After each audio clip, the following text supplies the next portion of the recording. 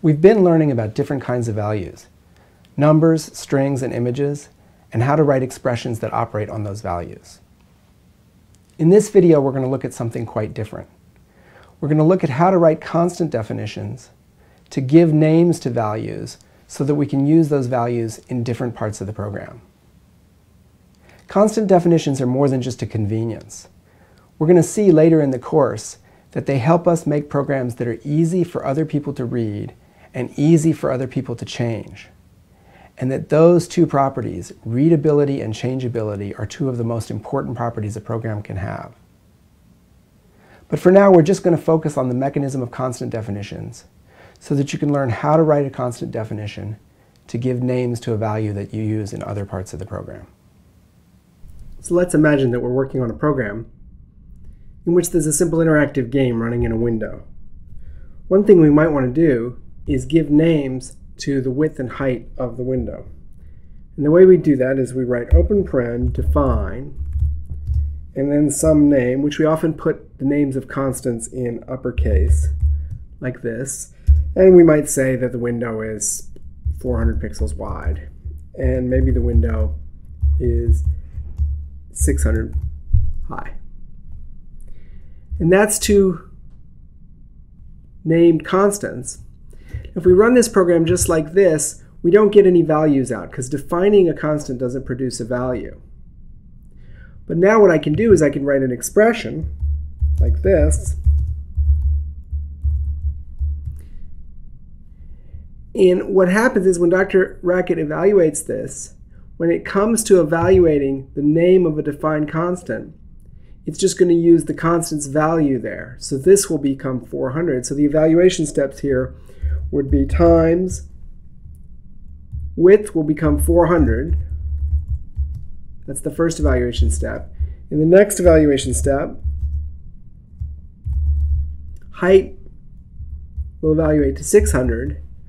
And at this point, all the operands to multiply are values. And so, of course, you get 24,000.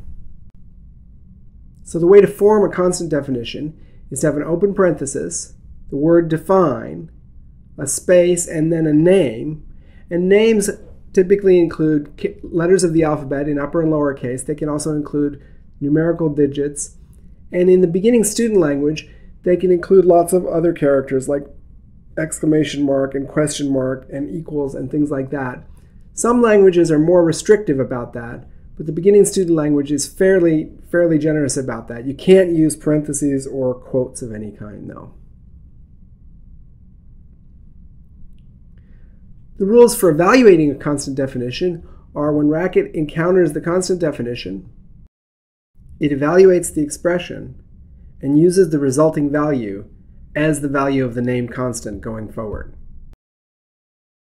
When evaluation encounters a named constant, the named constant simply evaluates to the value that the define associated with it. Let's look at another example. Let me get rid of all this now.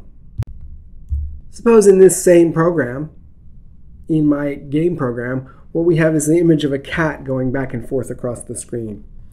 Well, I might want to give a name to that image so that I can use it in lots of places. So there's the cat. And what I'm going to do here is go to the second edition of the How to Design Programs book, which we use as the basis for the material in this course.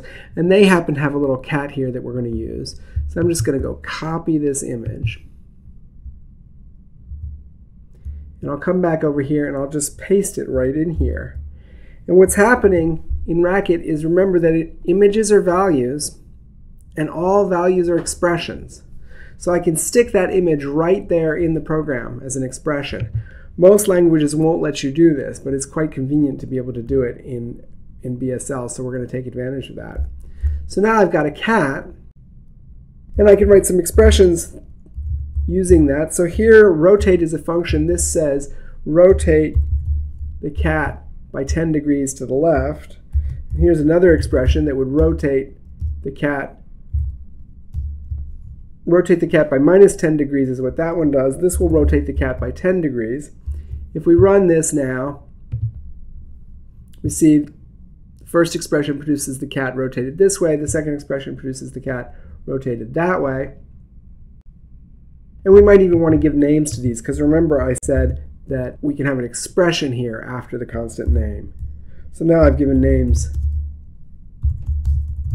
to those two rotated cats. Oops, I can't use those names. I got to use different names. You can only define a given constant name one time. That's why it's called a constant name. It can't change. So I'll call those the R cat and the L cat. And there they are. So here you see that what Racket is letting us do is say define and a name and then an expression. That expression gets evaluated, and forevermore that value will be associated with the constant name. So we can use it in other places in the program. I have an exercise I'd like to ask you to do now. This will help you test your understanding of the material in this video. So now you've seen how we can define constants in the beginning student language. As I said at the beginning of this video, we're going to see more and more how important this is. Really, this notion of defining name constants is going to have a big effect on making our programs comprehensible to other programmers and easy to change in the future. Let me take a minute now to talk about the pace of the course. If these videos have been going too slowly for you, if maybe you've already programmed, then I just need to ask you to be patient. I promise you we're going to get there. If on the other hand maybe you haven't programmed before, some of you might find these videos going a bit too quickly. One thing we've learned at UBC is that for some students it takes a little bit longer to get the hang of this. If that's the case for you, if you feel like it's going a bit too quickly, let me make 3 suggestions. First, go back through the exercises that you had a hard time with and work them again. Second, you can watch that part of the video again. But most importantly, let me suggest you go to the week 1 page, look at the instructions for how to get help, and post a message asking for help. One of the things we've learned in the thousands of students that we've taught this material to is it really helps a lot to ask other people and discuss the issues that you're having a hard time with. That's going to be a big part of this course going forward.